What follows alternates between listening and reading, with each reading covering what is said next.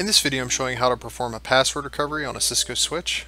In this demonstration I'll be using a Catalyst 2960, but this method works with many different models. So to begin, you'll want to be connected to the switch by a console cable with your terminal program open, and you just plug the power cord in while holding the mode button.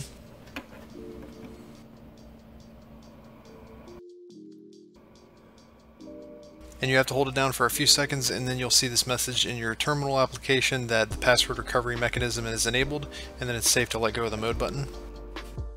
The first command we want to type here is /_init.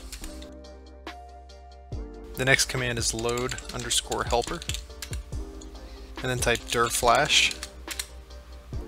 And basically what we're going to do here is rename the startup config file so that the switch will load a blank config, and that enables us to log in without any credentials.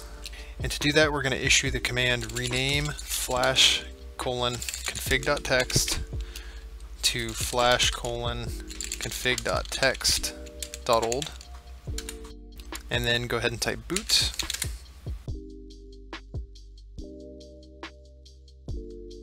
Alright, so once the switch gives us this prompt, press return to get started. That means it's finished booting, so we can start giving it commands. And since we renamed the startup config, it thinks that it's a blank switch and loading up for the first time, so it's asking us to go into initial configuration. Just say no, and go into enable. And the first step is to rename the startup config back to the original name. To do that, we use the command rename /config.text.old to /config.text. And now we want to copy the startup config into the running config. To do that, we use the command copy /config.text to system:running-config. And now we use config T to go into global configuration mode here. And this is where we can set our passwords. So first I'll set a line password. And exit out of here. And then we'll also create a local account on the switch for Telnet or SSH.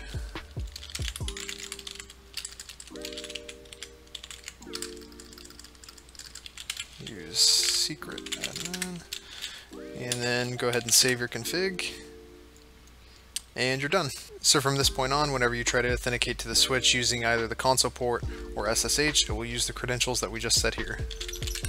So just to do a test, I exited out of the console port. I'm going to say enter and then type admin, and there you go.